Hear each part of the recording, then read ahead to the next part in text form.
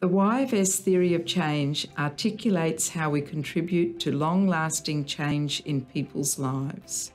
It acknowledges the challenges some people experience and the opportunity we have at Yfs to back real change for individuals and for our community. We agree that our work needs to start by understanding people and doing what it takes to help them address their unique needs. We need to help people get the skills, resources and supports to achieve their goals. We identified the power of integration and collaboration to get better results. We know our work needs to be based on evidence, on experience, and on what people tell us they want and need. We recognise that we have a role in making systems, services and communities fairer and more inclusive. We know we need to create and measure a range of impacts.